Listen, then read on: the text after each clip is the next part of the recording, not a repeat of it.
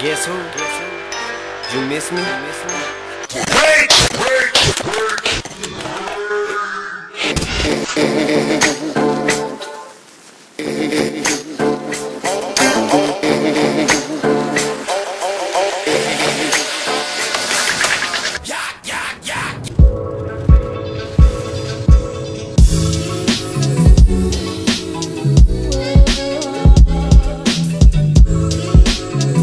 Dude, where the fuck are we at?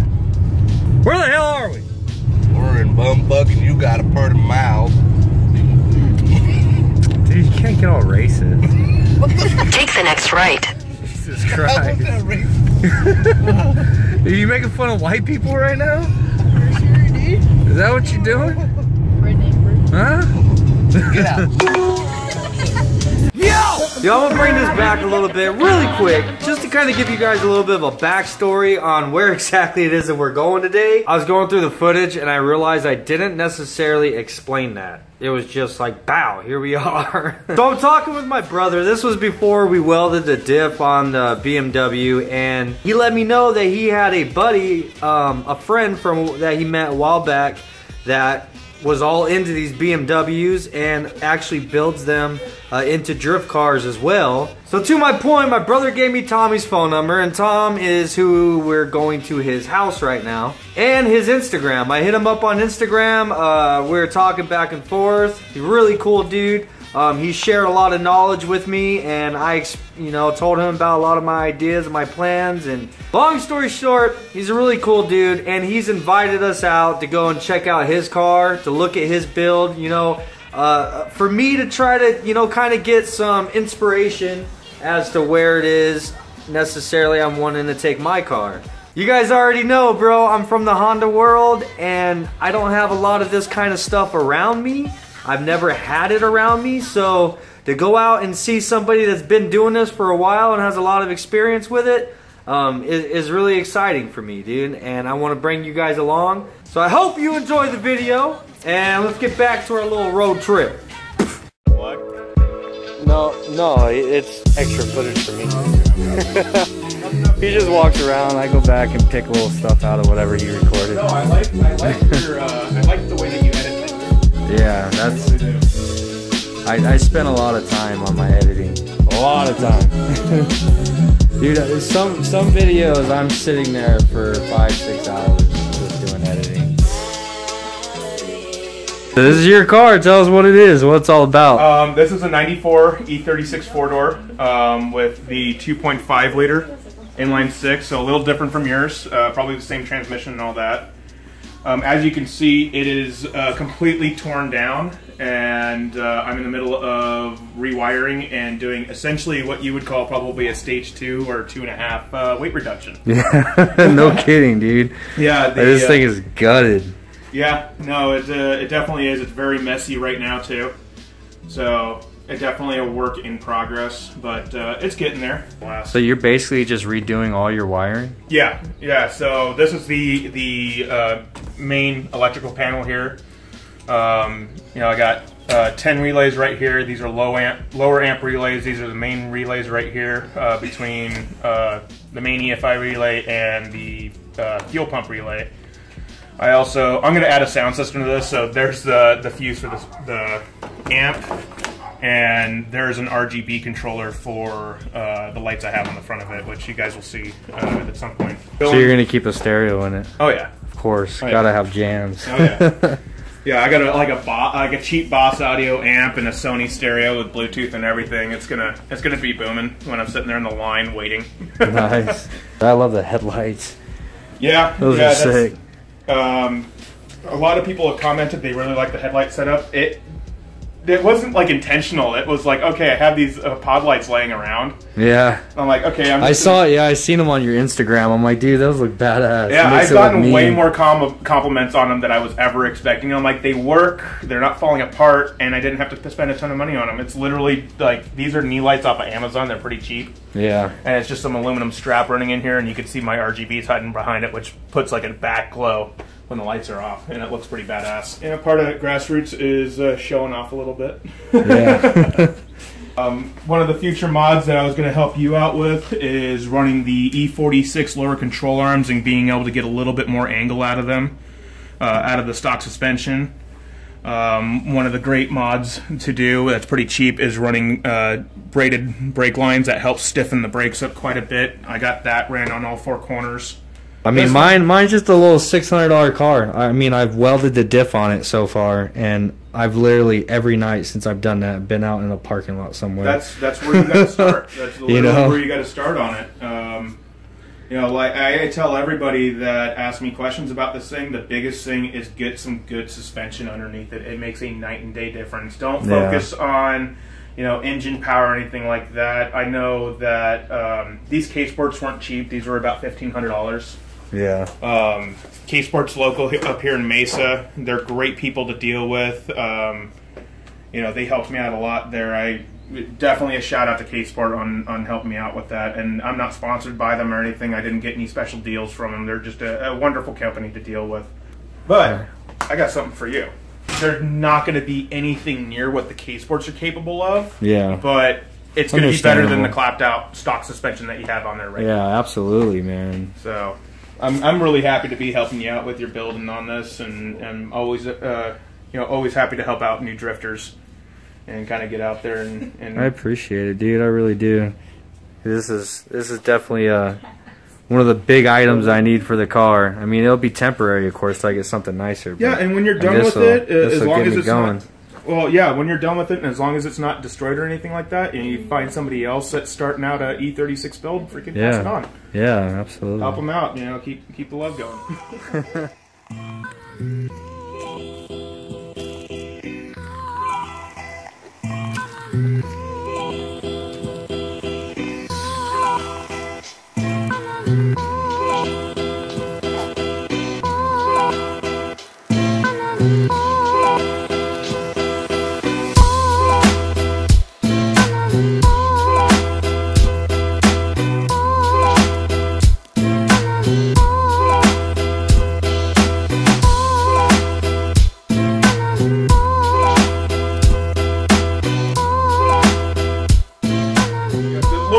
In general is just like a really cool scene to be a part of. Everybody's very friendly about it. Like, everybody's there to still learn, and everybody's able to help out with everything. Go Fast Entertainment, they run an event pretty much every month of the year, you know, minus like 2 months out of the year, mostly December and February. And it's just an amazing scene to be with. And you go out there, you can find anybody out there, multiple BMW guys. If you own a 240, there's so many 240s out there. You can just walk up and start talking to people about it. And it's great to be part of that scene, and it's really changed my life being in it.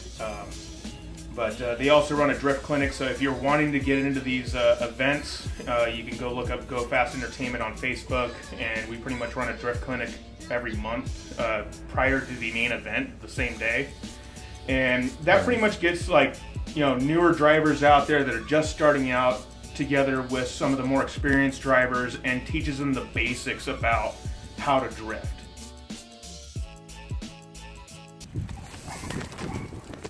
Piece of shit. Made it that way. I did. I have no regret. The plus side of being the guy with the camera in his hand is I don't have to help push. I just gotta record. Jackass. That looks right. Yeah, that looks right. Oh, so you don't remember? It's been like a year and a half. Right? I'm sure it looks right. Okay, I'm sure I can find a video or something. You can learn how to do anything on YouTube. Hang on. We got this. It's the same as this one. Oh, really? This one. Never mind. It's not. Yeah, I'm sure. No, yeah, this is bottom. This is bottom. Okay, so the adjuster goes on bottom. Yeah, the adjuster. Okay. Whoops. It's all good, dude. Yeah, I'll figure it out one way or another.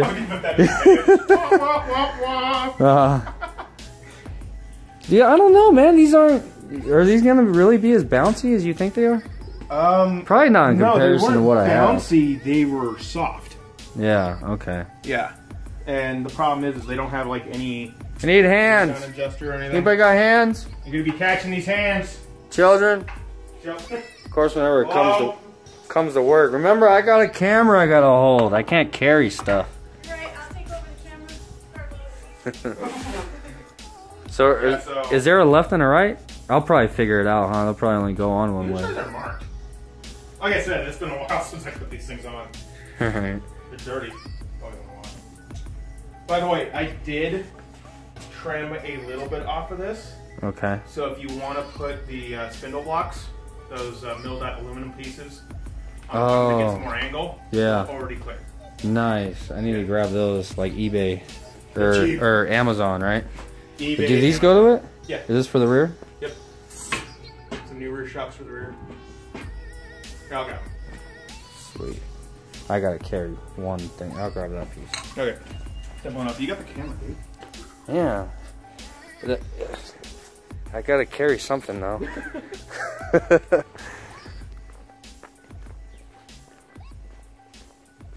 This motherfucker's already just sitting in the car. Watching anger management. Anger management? Yeah, it's the movie. You know anger management, the movie? That's a funny movie. It is a funny movie, but is right now really the time to watch anger management? Yeah, you're. What happened to helping? Brother, it was great meeting you. I appreciate it, dude. I look forward to helping you more out, and then seeing you at that. You have to drive all the way out to my house this time. That's fine. We're back home, dude! Yo, Tommy was a really cool guy, man. But hell yeah, dude. Shout out to Tommy for hooking it up with the suspension. You guys already know the car most certainly needs this. So in the next video, dude, you guys know what we have to do, man. We have to get this stuff installed, bro. Hold up.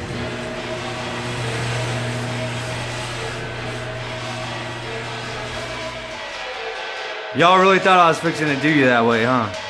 Not installing today, man. This stuff is going on the car right now.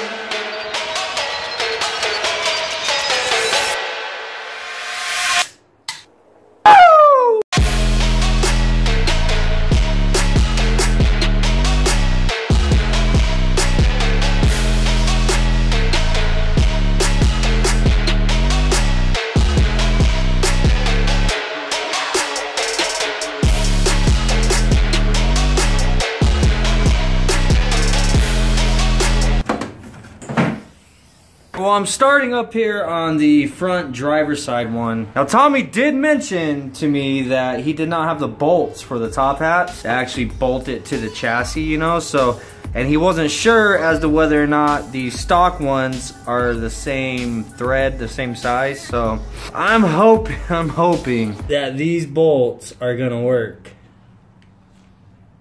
Because if not, I'm screwed right now. I gotta go to the store. That would be my luck.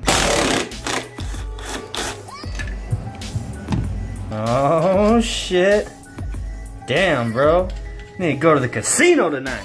Gonna reach in here and turn the ignition on, but I'm gonna disconnect the battery so we don't drain it. Now I should be able to turn this. Nice. Perfection.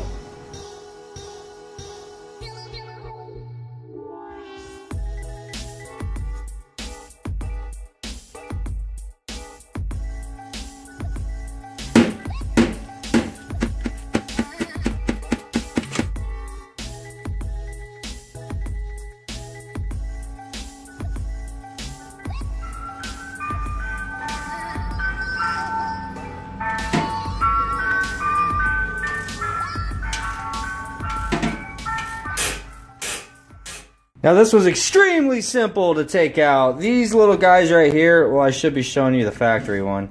These right here are holding some brake lines, and this is a brake line. I don't know what the hell those were, but those just popped out.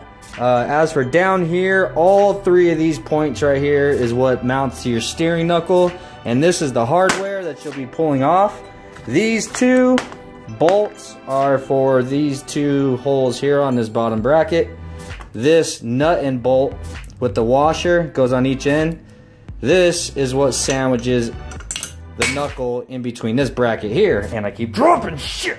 Everything here is 18 millimeter. These two, I just used the 18 millimeter ratchet. This one you have to get an 18mm on both sides or else it'll just spin on you. Up here on the top, the really simple one. This was just 3 bolts that hold it to the top of the body. They're actually nuts rather. Here's 2 of them. I don't know where the third is. But those are 13mm.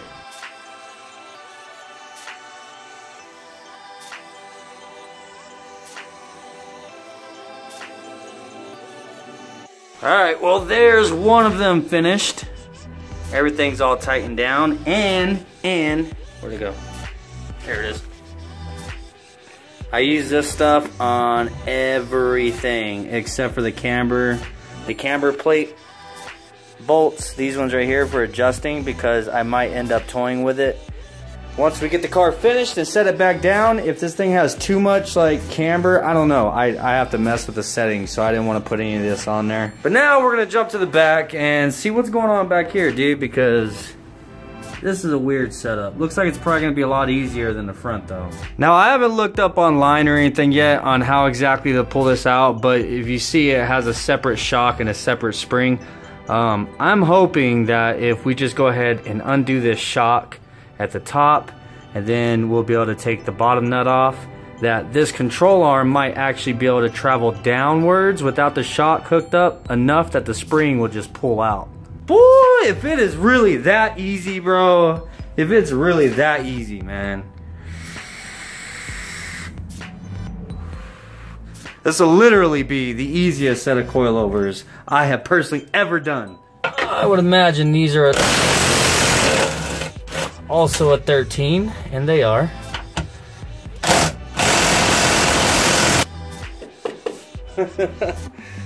The shock is literally just coming down by itself. Like, the control arm hasn't traveled at all. This did not drop, it stayed where it's at. And the shock is just slowly getting lower and lower. Look at that. Completely blown, dude. It has absolutely 0 recoil. That's what's up.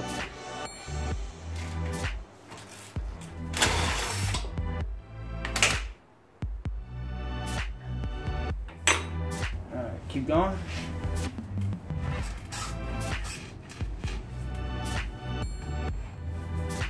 Keep going. Can you get further? Like, get your body on it somehow, so it's actually all your body weight.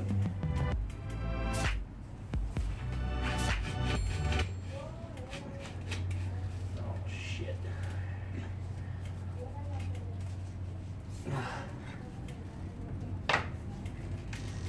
Alright. Nice.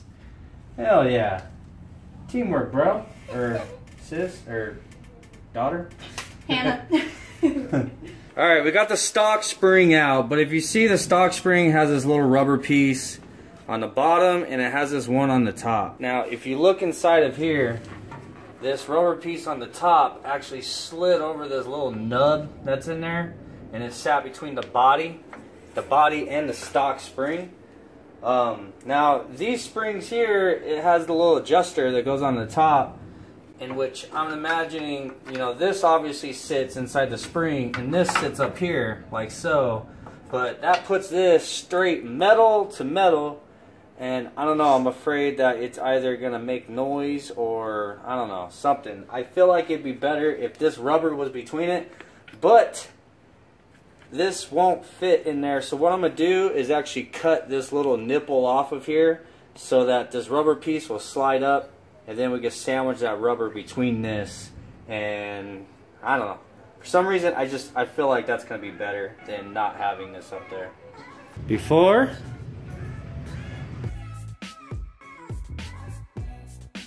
After.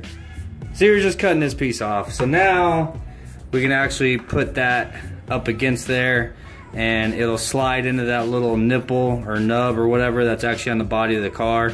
And all this will just be held all as one piece, and we'll have rubber between the body and the adjuster, so we don't have to hopefully deal with any kind of noises or vibrating or something. Okay. Maybe? Pull this out.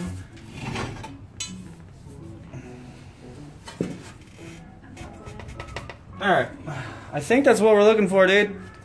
I don't know. ends up giving me problems, I'll figure it out.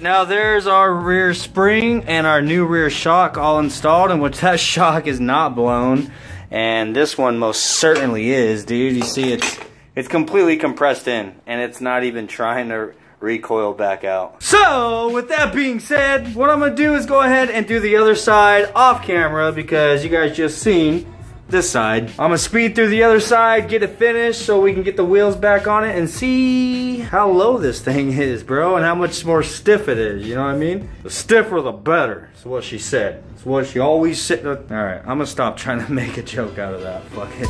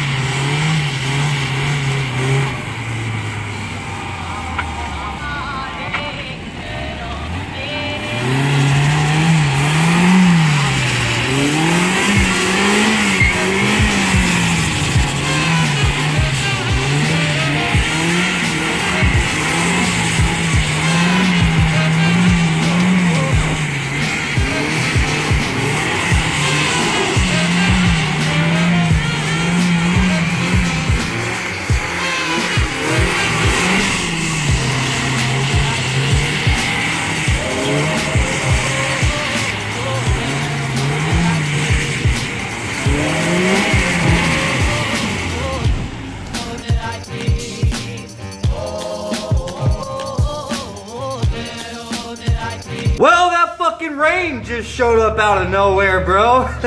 I'm not really a fan of doing donuts in the rain, dude. It's not as exciting. It's not as violent. And we didn't get to put the suspension really to any real test, because since the ground is all wet, the tires just flat out don't get any grip. I installed them last night. I can tell you guys that it definitely made a huge freaking difference, because I did go out last night, but I didn't record it because I was waiting till today so I can get some actual daytime footage for you guys, you know what I mean? And that kind of bit me in the ass because it started freaking raining and I had no idea it was gonna rain, or else I would have tried to record something last night.